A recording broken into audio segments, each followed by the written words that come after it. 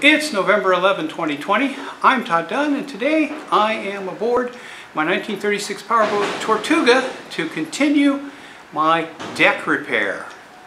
I finished cutting out all the bad wood yesterday, and I scarfed in a new end for a deck beam, and today I have installed a little Alaskan yellow cedar top to a little exterior bulkhead, and I'm ready to start putting the overhead planking back on. So I thought I'd show you that. I've already got 3 pieces of wood cut, and I'll do the install right now. Okay, I've got the wood here. This is the first piece that's going to go in. It'll fit in right here. So I've just got to drill it for the screws and then screw it down. And this is kind of an awkward place to work. It's actually easier to do this from over here off the edge of the boat.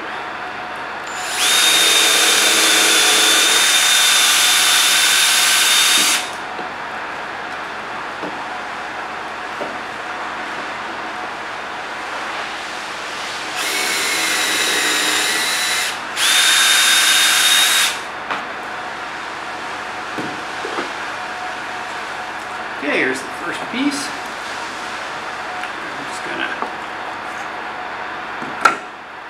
take a little scrap of wood I've got here, if I don't drop it into the boat, and use it to tap this over. So it's where it's supposed to be. Now we use this scrap of wood to close up the coming roof joints as I install.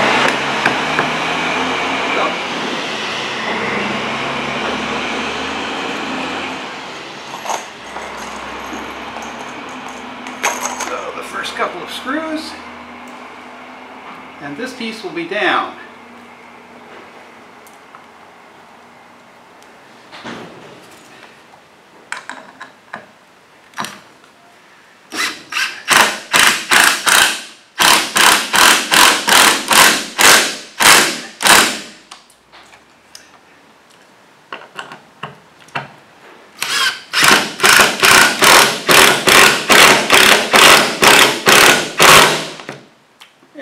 Down, and we'll set the next one, drill a couple holes in it,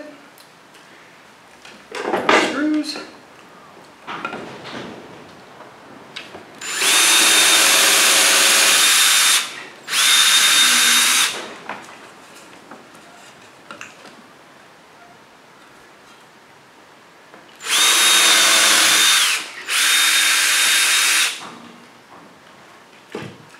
now this wood is pre-painted on the bottom so that I don't have to go in and repaint the overhead. I'll just get that lined up like this. Little tapping.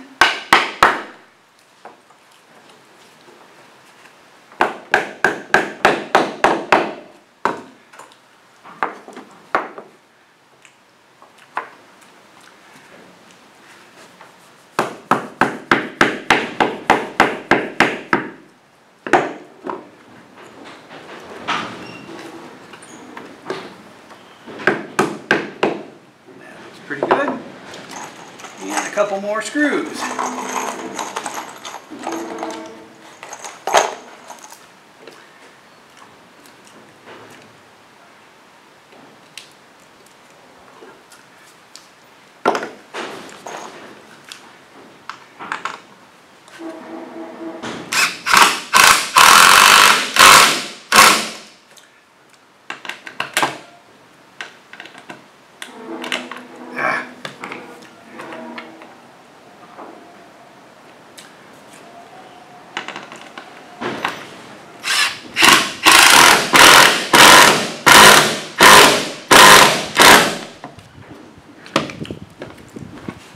Okay, 2 down, and the third one to go.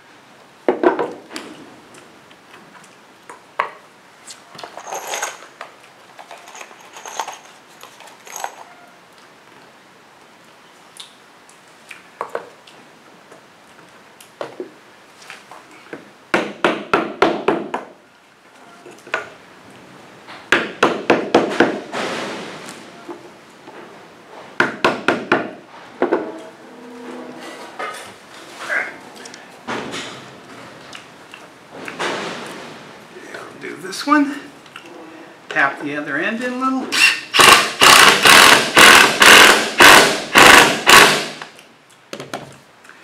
And do the last screw here.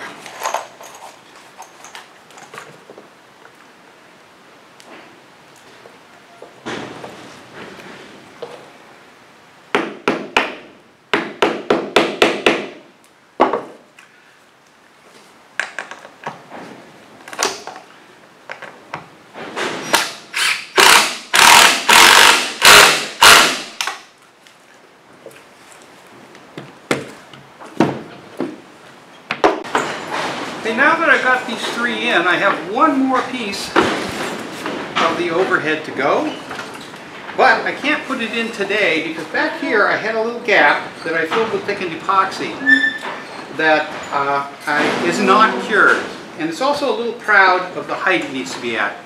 So I'm going to let that cure out till tomorrow, and at that point I'll come and I'll use my oscillating saw to cut this off flush, and then we'll put the last overhead plank in, and we will no longer have a hole in the cabin top.